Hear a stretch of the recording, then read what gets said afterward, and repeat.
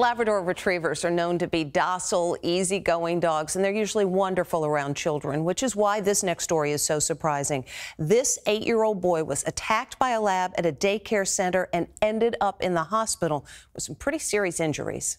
This brave little boy is recovering from a nasty dog attack, and the identity of the breed may shock you. 8-year-old Connor Aranda was bitten by a Labrador Retriever.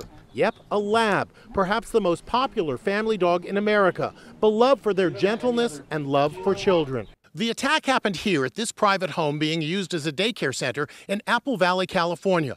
Connor and his 6-year-old sister Madeline had just been dropped off by their mom.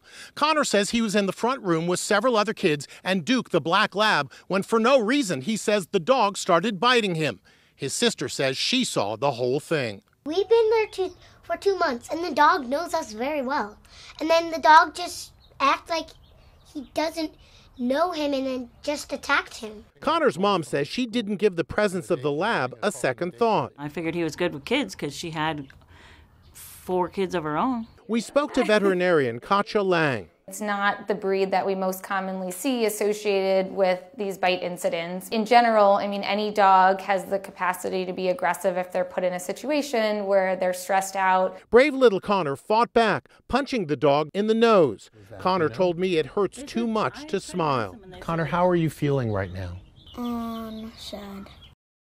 Connor's family has set up a GoFundMe account to help with the mounting medical bills. If you'd like more information about that, just come to InsideEdition.com.